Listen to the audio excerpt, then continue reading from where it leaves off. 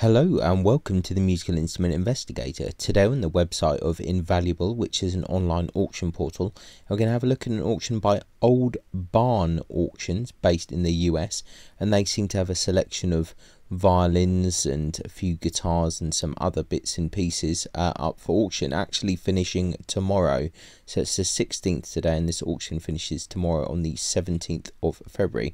Just thought we'd have a quick look over it. It looks like there's a few things, about 41 or so lots, maybe a little bit less because I think there's a few things which are actually for an auction in the future, but for the ones finishing tomorrow I think it's about 38 or so items. So before we get going, just to say that the buyer's premium I believe for this auction is 18%, probably a little bit higher when you have some other charges. This is a US based auction, so bear that in mind if you're looking to bid from abroad, import export fees, maybe CITES restrictions, all of that fun.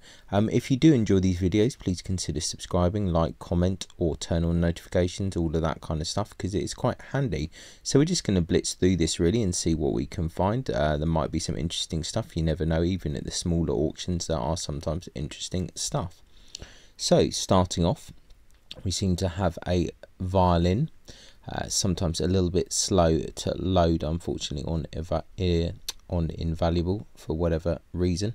So we have a violin, and I think that's the only description. You can see that the varnish is kind of failing a bit on that. Really difficult to tell exactly what that is. Maybe it could be some kind of amateur violin or American violin of some kind. Difficult to really tell. So we seem to have another violin here. I don't think we're going to get much from any descriptions here. It's just going to say violin in case.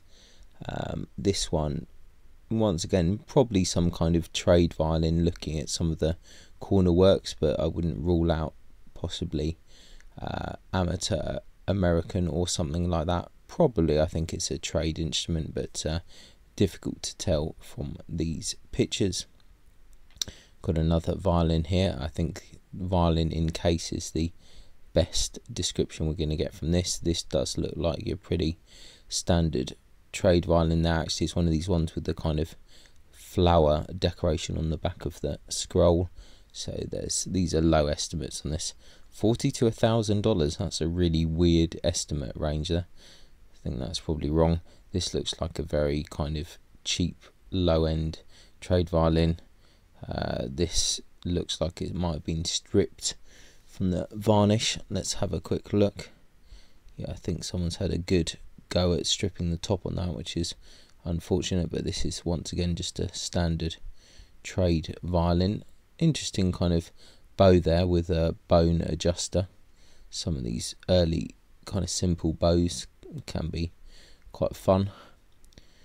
Another kind of trade violin there, same with this one as well, but let's have a look and see. You never know, sometimes the bows can be quite interesting. This looks like a very standard trade violin again. Once again, kind of interesting, these bows with the with the bone adjusters, quite curious. Looks like another trade violin here, but let's have a quick look anyway, just in case. Handmade copy by E.R.J. Fletcher, 1951. Okay. I mean, it just looks like a box standard trade violin, to be honest, so I can't really see that label really meaning anything. Here's a bundle of bows. Sometimes bow bundles can be interesting. Probably want to have a look at the frogs, see if there's anything interesting.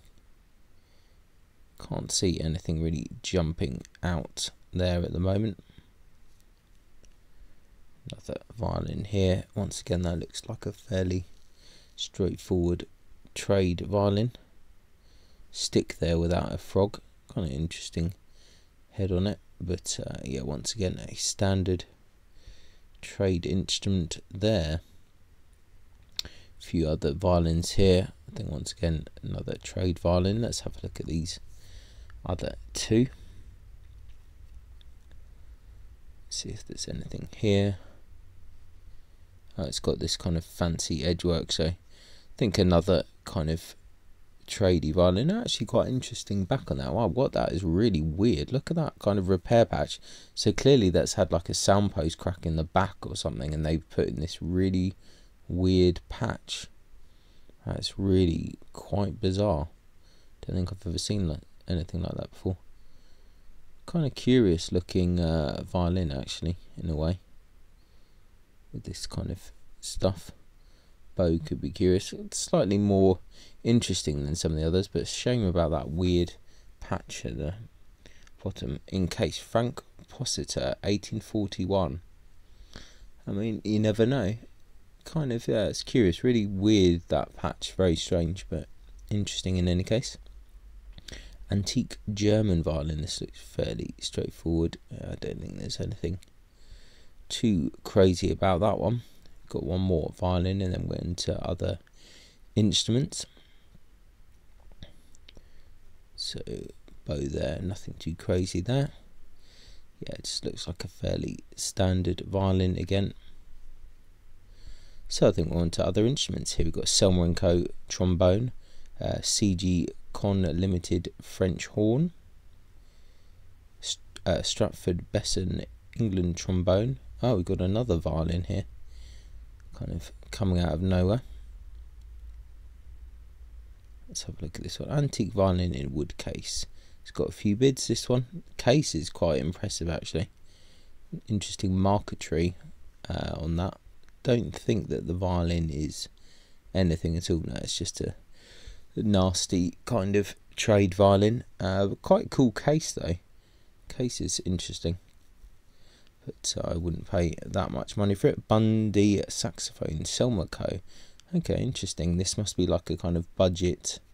Is this a budget saxophone brand from Selmer? Not. Was it just the? Yeah, not a brand that I'm aware of, but interesting. If you're a saxophone person, you'll probably know. What else we got here? A mellophone, HN White King mellophone. Okay, a Gemmenhardt flute there, Indiana Martin band instrument, trombone, IMC Comet Reynolds Emperor. Okay, Taylor guitar case, Silverstone guitar. Got a little cheap guitar there. Fender Duosonic 2 guitar. Let's have a look at that. See, not sure that that body is a genuine Fender body, so it's a Fender Duosonic neck on some other body, I assume. Banjo there as well. Got a Johnson guitar, Casio guitar. Okay, interesting. PG 380 guitar there. I think that's not one that we see that often actually. We see some of the other ones, but that one's slightly more unusual, so that's curious. Let's see what else we got there. Burtonswood acoustic, more acoustics there. Little Marshall amp, Squire amp there, Rogue GS 100 amp, and some chromatic mouth organs there, harmonicas, and these I think are for a later auction. So there we go, that has been the old barn auction. Nothing too crazy to be honest. Quite interesting to see that guitar there.